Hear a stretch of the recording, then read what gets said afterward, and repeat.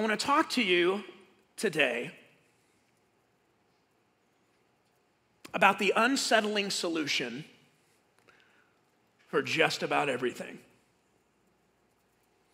If you and I today would receive what we're going to talk about and begin to walk in it and practice it, it would change our marriages. If you're a single adult, if you would receive what we're going to talk about today and you walk in it and practice it, it'll change your dating life. It'll change your parenting for the good. It'll make you a better boss. It'll make you a better employee. It'll make you a better person.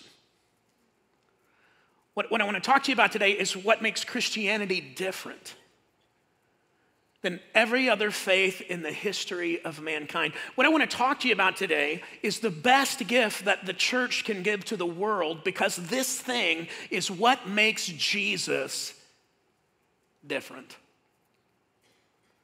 I want to talk to you today about grace. Grace changes everything. Grace is the unsettling solution to most of our relational dilemmas. And the reason that grace is so unsettling is we all really, really want it, but it's really, really hard to give away. We all want to receive it, but we get really uncomfortable when it's time to give it. Grace is powerful. I want to give you an example. You ready for an example? So my oldest son is 21. And right now, he is doing door-to-door sales. So I want you to picture that in your mind. This dude is pounding the pavement. This summer, he's up in Minneapolis. He did this last summer, and the crazy thing is he chose to do this again. Door-to-door sales. So 10 hours a day, 6 days a week of rejection, right? He's doing a great job this summer. He's already passed his numbers from last summer. He still has 2 months to go. But every once in a while, he has a difficult day. And he'll text me or he'll text his mom. His name's Josh. He's like, today's a harder day. And I'm super proud of him. He's got the gift of gab. Have no idea where he got that, but he can talk. And I'm proud of him for that talent, but I'm more proud of him for the grit. You know what I mean? Just the grit of door to door, 6 days a week, 10 hours a day. But every once in a while, the dude needs a little encouragement. You know what I'm saying? And so he'll call his mom or he'll call me or he'll text us and he'll be like, I need some encouragement. And so a few weeks back, he sent me one of those messages and I texted him right back and we kind of had a text conversation because most of our conversations lately are by text. And then the next morning I got up and I was looking at Instagram and I discovered this dude on Instagram that is like super positive. He's from Florida, he's an older guy, and usually he's holding his phone, up like this because you look better from this angle. Has everybody figured that out? I look terrible with the double chins, but you get me up here, svelte, It just looks good, right? So he's holding the camera up, and he's got a hat on, and he's like standing in a Florida swamp. And he's got like lily pads all around him. He's super positive. He's got over 500,000 followers. Some of his videos have over 20 million views, all right? Just positive. And here's what he said in that video. He said, you know what, man, if I'm having a hard day, you know what I do, friend? I just ask myself 3 questions. Number 1, am I alive? I usually am.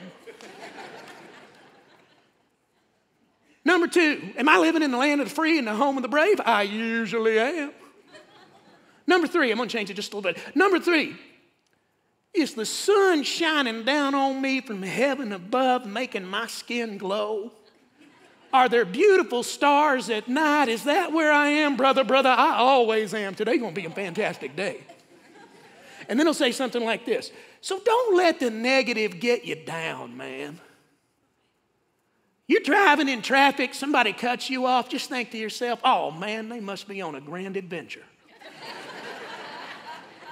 Somebody rude to you in the grocery store, that happens to me, man, I just giggle to myself. And I think to myself, I can't believe people go through life like that, you know? Today gonna be the greatest day of my life. And the video goes off. Now let me ask you a question. How many of you, that made you smile, that made you feel good on some level? Ask myself 3 questions. Am I alive? I usually am. Right? What he's talking about in that video, and I changed it just a little bit because we in church, he has a little colorful language on occasion, okay? But what he's talking about theologically, we would put this in the realm of what's known as common grace. Common grace is things that we all experience that are good. So what did he say? Because this guy's not preaching Jesus, okay? But he has some understanding of common grace. And by the way, all common grace comes from God. But what is he saying? I have the gift of life. I woke up today breathing in and out, and here's what he's saying, right? You know what he's saying. I'm grateful for that. And gratitude feels good. Anytime you're grateful, you're acknowledging grace. I'm going to say that again. Anytime you are grateful, you are acknowledging grace. And then what did he say? Am I in the land of the free and the home of the brave? I usually am. He says, I'm thankful for America. I'm thankful for freedom. I'm thankful for people who sacrificed in big ways, even gave their life so that I might live. Anytime you're grateful, you're acknowledging the reality of grace. And then I changed the last one a little bit, but I'm grateful for the sunshine, you know? I'm grateful for the beautiful stars at night. Let's just think about right now. What are you grateful for? I'm grateful for air conditioning. Yes. Air conditioning at this time of the year where most of us live here in Arizona is a gift of God's amazing grace. And I know that because a couple of summers ago, my air conditioning went out. And you know what I was grateful for? I could go spend the night in a hotel. Glory to God, amazing grace, because they had air conditioning there. Make sense? Okay, now think about this for a minute. So let's put this together, okay? So anytime I'm grateful, I'm acknowledging the reality of grace. What does gratitude do to your heart and soul? I mean, just a moment ago, I did a little experiment with you, you know. I did the little Uncle Pappy impersonation, the guy on Instagram, right? Am I alive? I usually am. And all of you smiled on some level, right? It just kind of lifted us up just a little bit. Okay, now here's the thing. That's the common grace of God that envelops the planet every day. The Bible says his mercy is new every morning. You wake up to a brand new batch of mercy and grace every day. Now here's the thing. Common grace is available to everyone. And just this little piece that I pointed out to you through Uncle Pappy and impersonating him just now, just this little piece of common grace that you and I acknowledged in that moment, what did it do? It lifted us just a little bit. Now let's put it at a whole nother level. When you experience not just the common grace of God, but the Christ-given grace of God in your life, in a personal way, it changes you. It doesn't make you smile just for a moment. Oh, that felt good. It begins to work in your soul. It changes you from the inside out for the rest of your life. Catch this now. And for all eternity. Grace is powerful, but it's unsettling. First off, it's unsettling because it's not fair. God's not fair. Everybody, you don't want him to be. Fair is we all get what we deserve. You ever had a moment where you got found out? Like, oh man, In high school, I had a curfew. And I remember one particular night, I came home before the curfew. I waited on my parents to go to bed, and then I went back out after the curfew. And I felt so free and good, and I remember walking up to the front door and thinking to myself, there's a light on in there. And I thought, uh-oh. I did wrong. I knew I did wrong. And you know what I wanted in that moment? Grace. When I opened that door and my mom and stepdad were sitting there at 3 o'clock in the morning waiting for me, and they were not in a good mood, I wanted, say the word with me, grace. Grace. See, here's one of the other unsettling things about grace is you can't experience it if you think you're entitled to it. I'm going to say that again, that's really important. You can't experience it if you think you're entitled to it. To really experience the grace of God in your life, you have to come to this understanding that you don't deserve it. You can't deserve grace any more than you can throw your own surprise party. It kind of ruins it, you know? It kind of voids the surprise. And if you think you deserve grace or that you're entitled to it, it nullifies it, it voids it. You can't experience the power of it. It's unsettling in all kinds of different ways, but grace is the unsettling solution to just about everything.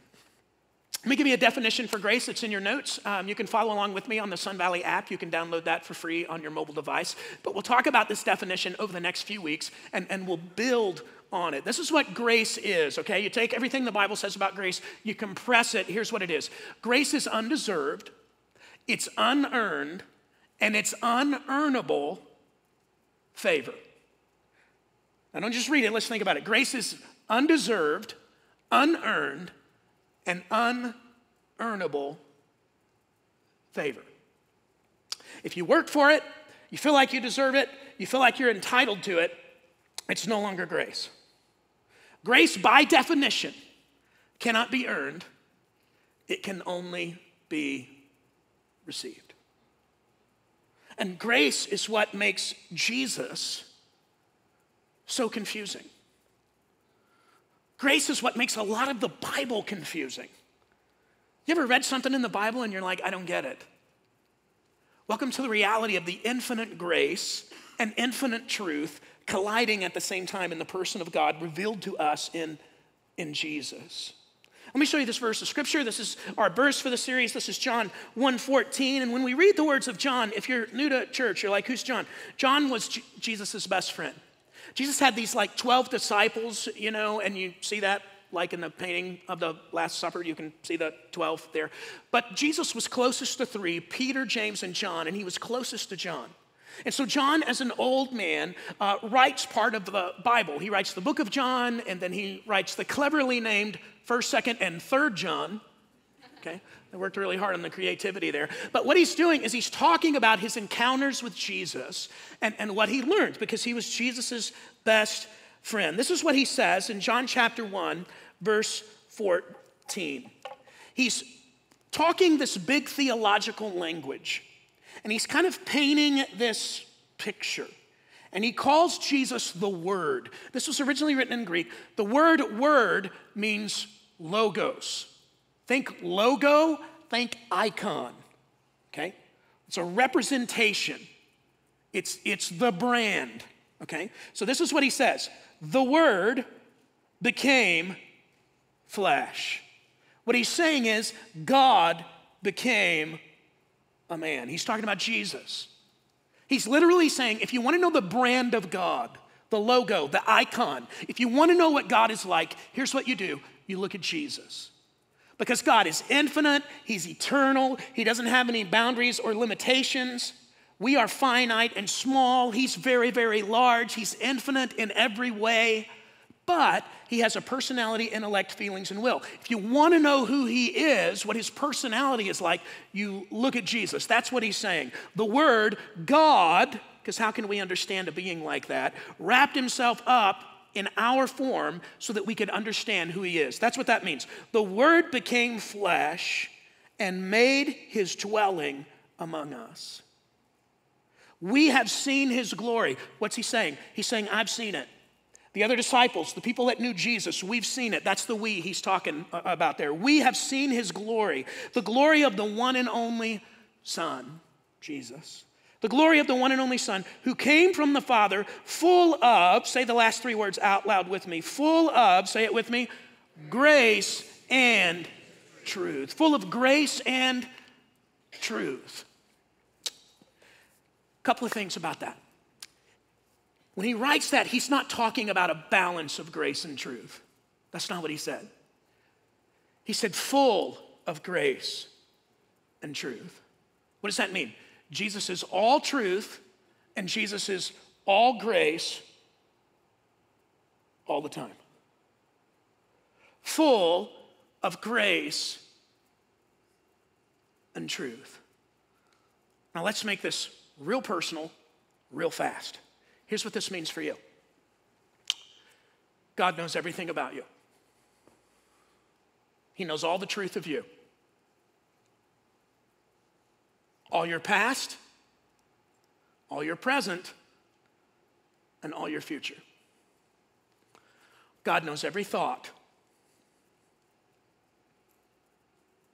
God knows every action. God knows everything. There are no secrets with him. He is full of all the truth about you. And at the same time, he is full of all kinds of grace for you. Jesus is full of grace and truth.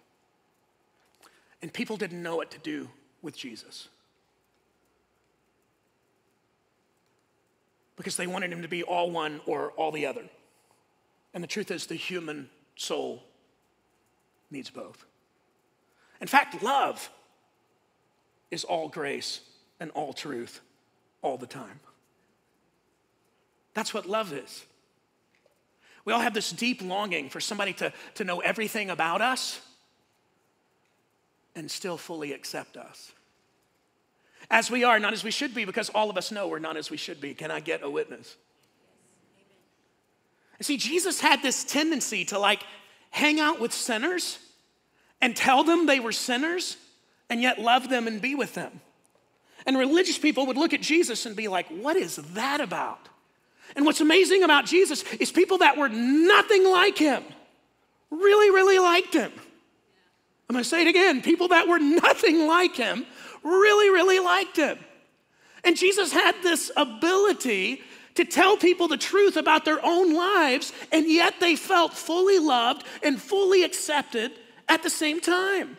How does he do that? Well, he's full of grace and truth. One particular disciple, his name is Matthew. He wrote a book in the Bible. Do you know what it's called? Matthew, there you go. Matthew is his Greek name. His Jewish name is Levi. And here's what Matthew, that's Greek, Levi, same guy, here's what he did for a living. He was a tax collector. If you've ever read any of the New Testament, perhaps you've seen some of that. They would categorize people, and sometimes they would say tax collectors and sinners. Does that sound familiar to anybody? Tax collectors and sinners. Here's what that's about. Levi was a Jewish person. His name was Levi, which means he's from, his lineage is a group of Hebrew people called the Levites. They were the priests. So he's got this very special name, but he grew up and became a tax collector. Here's why tax collectors were regarded as bad people. They were Jewish people that went to work for the Romans to collect taxes. And as they collected taxes from their fellow Jews, they would add to it and get rich off of it. They were turncoats, they were traders, they were Benedict Arnolds. And so Jesus is putting together his disciples. Jesus is a rabbi. He's a spiritual teacher. He's gaining in popularity. So he invites some fishermen, hey, Peter, come and follow me. Perhaps you know that name. Some others, come and follow me. And he's building this group. And one day he walks by Matthew, Levi, the tax collector's booth. And he looks at Matthew and says, Matthew, you follow me. Now, here's the thing about Peter and Andrew and the other guys that were Jesus' disciples. They're like, we're not perfect, okay? We know that. But Matthew is a tax collector. And my guess is, in that moment, as Jesus is walking by the tax collector's booth, and he looks at Matthew and says, you follow me too, Peter and Andrew and the other guys, John, they were thinking, this is going to ruin the brand. Like right out of the gate, Jesus is ruining this. And to take it a step further, Matthew hadn't repented yet. He was still a tax collector. He leaves the booth, but he had a bunch of subordinates because there's a lot of taxes to collect, and he was building a business. He was getting rich off this thing. So he said, yeah, Jesus, I'll go for a walk with you, right? And he follows him, and Jesus says, here's what I want to do, Matthew. I want to go to your house. Matthew has yet to repent. This is the pre-repentant Matthew, okay? And he says, pre-repentant Matthew, I want you to be my follower. And Matthew's like, all right. And Jesus says, I want to go to your house. And Matthew's thinking, you sure you want to go to my house? And Jesus is like, yeah, I want to meet your friends. Now think about the friends that a tax collector would have. Your family would disown you because they're embarrassed. You would have no Jewish friends because they think you're terrible, right? And any Jewish friends like you, if they were your friend, they're probably a prostitute, a gambler, a drunkard. They're kind of outside social norms. That's the only friends you've got. And so Matthew likes to party, and he's like, you want to meet some of my friends? I don't know if you do. They're all partiers. And Jesus is like, I want to meet your friends. And so Jesus goes to Matthew's house. What we're about to read is in the context of a party. And all of Matthew's friends are there. And this rabbi, who's full of grace and truth, God made flesh because the word became flesh and dwelt among us. God in the flesh is at this party with all of these sinners. And here's what happens. Pick up with me here. Matthew chapter 9, verse 10. It says, while Jesus was having dinner at Matthew's house, and by the way, in this culture, having dinner with someone was a sign of friendship and acceptance.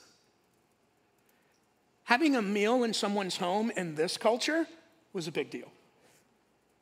While Jesus was having dinner at Matthew's house, many tax collectors, so a whole group of them, many tax collectors and sinners came and ate with him and his disciples. And when the Pharisees, that's the religious leaders of the day, and they would watch Jesus and kind of spy on him and, see what he was doing. When the Pharisees saw this, they asked his disciples, why does your teacher eat with tax collectors and sinners? In other words, hey guys, your leader, this guy you're following, why is he hanging out with outcasts? Why is he hanging out with all the people that our culture cancels? Why is he hanging out with all of these people that would make him ceremonially unclean? Why is he hanging out with the riffraff? We don't do this. This isn't right. Is he condoning their life? What is he doing? And this is loud enough, and this is obvious enough. The disciples are talking about it, and they bring it to Jesus. So they talk to Jesus, verse 12. On hearing this, Jesus said, now at this moment, Jesus is speaking. Matthew and the other partygoers are in earshot, okay? So the religious people say, why is Jesus hanging out with tax collectors and sinners? On hearing this, Jesus said, hey guys, lighten up. Hey, these guys are okay. We're not going to worry about it. I'm not going to address it. Hey guys, we probably don't want to get on to them. They might raise our taxes. Jesus doesn't say that. What does he say? On hearing this, Jesus said, it is not the healthy who need a doctor, but what's the next word? But the sick. Okay, think about that for a moment. It's not the healthy that need a doctor, but the sick. So put yourself in Matthew's shoes. You're there at the party. All your friends are there. This conversation is happening. Now the loudness of the party's kind of dialed it down, right? If there's a record player playing, does anybody remember records? You guys remember that? Like it's the scratch across the record. Like everything stops and everybody's hearing this. And Matthew's going, surely Jesus is going to stick up for me, right? And Jesus says it's not the healthy that need a doctor, but the... So if you're Matthew, you're thinking, Jesus, are you calling me sick? You calling my friends sick? You calling like the people you're having dinner here with sick? And what's the answer? Yes. Jesus is saying, yeah. There's a sickness here. I came for those of you who are sick and aware of it. Can you imagine the downer that is at the party in this moment? It would be like some of you on a Friday night, like you're having dinner somewhere, right, with a bunch of friends, and you've had a little too much to drink, and all of a sudden I walk in.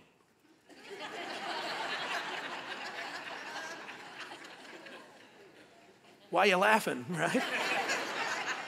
You'd be like, dude, we like you for Sunday services, but not on Friday night. This is one of those kind of moments. Listen, and Jesus doesn't back off. In fact, he's going heavy. The people that he's there with, the people that he loves, the people that he's having dinner with, he says, yeah, you guys are sick.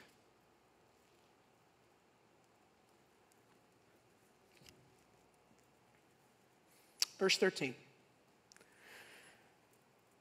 Talking to the religious leaders, Jesus says, but go and learn what this means.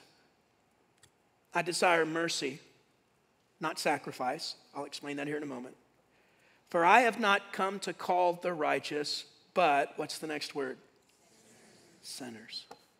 Fascinating. I haven't come to call the righteous, but sinners. Why am I with all these sick people? All these sinners? Because there's why I came. Full of grace, full of truth. I'm going to tell you how to remember this story. Jesus is not afraid to call a sinner, and he's not afraid to go to their house for dinner. I'm going to say it again. You guys can fill in the blanks so we remember it. Jesus is not afraid to call a sinner, and Jesus is not afraid to go to their house for dinner. You see how confusing Jesus is? What's fascinating about Jesus, he doesn't do the cancel culture thing. He tells the truth. He doesn't back away from it. And he deeply loves people he disagrees with. Full of grace, full of truth. And he knows everything about you. Everything you have done, are doing, and will do. He knows every regret, every remorse, all the shame. He knows all the truth. And he loves you. And he'll have dinner with you too. And welcome you in. 3 things about grace. Number 1, here in your notes. Did you like that rhyme, by the way? Not afraid to call a sinner, and not afraid to go to their house. Worked really hard on that. Number 1, grace. Grace is relational and personal. Grace is relational and personal. See, here's the thing about grace. It's all about an imbalance in the relationship. You've done wrong, and there's somebody that has power over you. And the only way to experience grace is through that personal connection and them giving it to you. And this is how it is with God. I wrote this down. This is extra. You can write this down if you want. We would have never known the grace of God without the relational presence of God. We would have never known the grace of God without the relational presence of God. We would have known God's rules. We would have known God's principles and precepts. But we would have never known the grace of God without seeing it in Jesus. The fascinating thing about God made flesh, the Word made flesh, full of grace and truth, is Jesus went to the most irreligious. And he hung out with the most sinful. Right now, we're not going to say it out loud, but in your mind, think of a category of people that the church rejects. Okay, Matthew and all of his friends would be in that type of category. And yet Jesus hung out with pre-repentant sinners and loved them. Jesus is different than us. If you're going to experience his grace, it must be personal. For many of us, grace, if you've grown up in church, if you've been around it, grace is like a doctrine. And I'll just tell you, you can know it objectively, but you don't experience the power of it until you experience it subjectively, personally. God's grace is for you. He knows everything about you. And he loves you. Second thing, grace cannot be experienced without truth. There's no entitlement to grace. Why? Because grace is undeserved, it's unearned, an unearnable favor. And you cannot really experience the grace of God without acknowledging the truth of your own life. It's like that surprise party thing. If you feel entitled to grace, it's null and void. You can't experience it.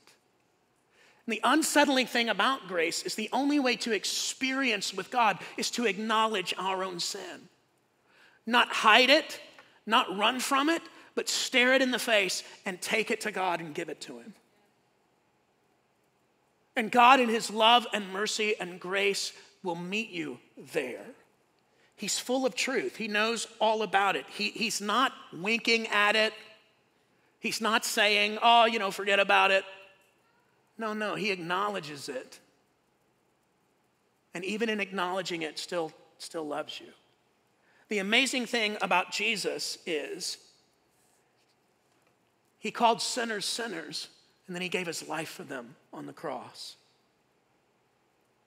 Because on the cross, you see God's love and justice meet. You see grace and truth meet. The ugliness of our sin and the beauty of grace. And this is what love is. Number 3, Jesus is all grace and all truth all the time. Jesus is all grace and all truth all the time. Jesus never waters down the truth, and he never turns down the grace. He's full of both at the same time. He loves the real you. The you that you're too ashamed to talk to anybody else about. The you that you hope nobody else finds out about. Like the secret you. Every thought, every feeling, every emotion. He knows it all. And he loves you. See, and here's the thing about that love. It will change you.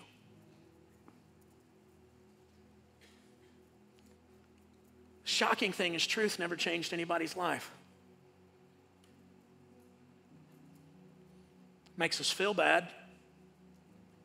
Makes us regret. There's shame.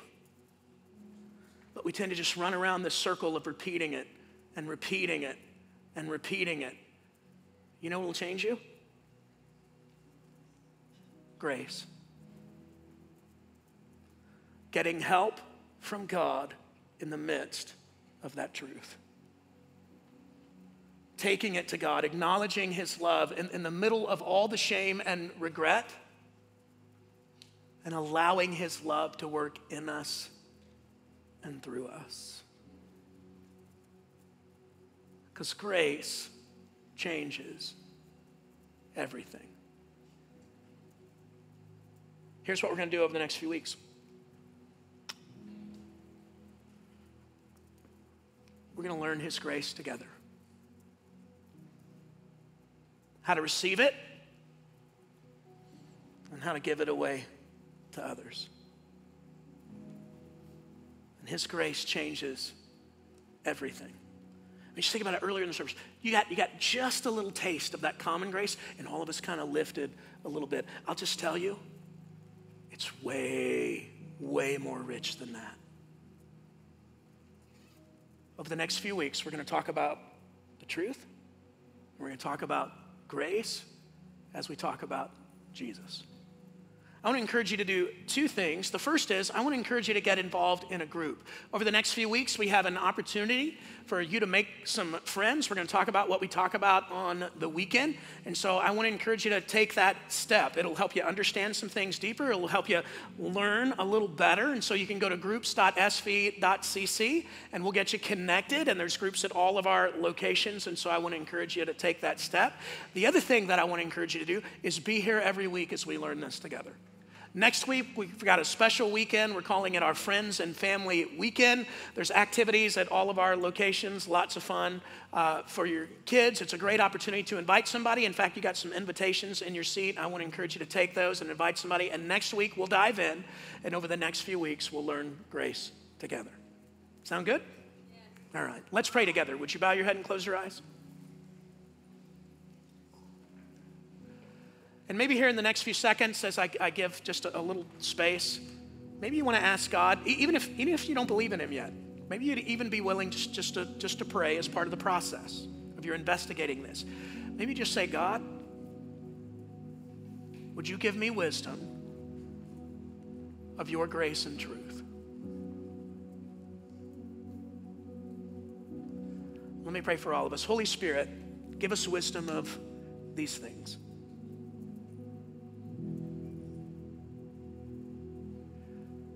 Give us wisdom of the reality of our sin, and give us wisdom of the reality of your grace. Thank you that you love pre-repentant sinners. You work in our lives before we even want to try. You work in our lives before we even want to walk your way. And there's a bunch of us right now, that's what's happening in this moment. You're working in our lives even when we don't want to have anything to do with it. That's what your love does. And so for some of us, I pray we would acknowledge that we would come back, that we would learn together. And I pray that over the next few weeks, you would give us wisdom of grace and truth. May we learn it, because your power and your grace in our lives changes everything. Teach us, we pray. In Jesus' name, amen.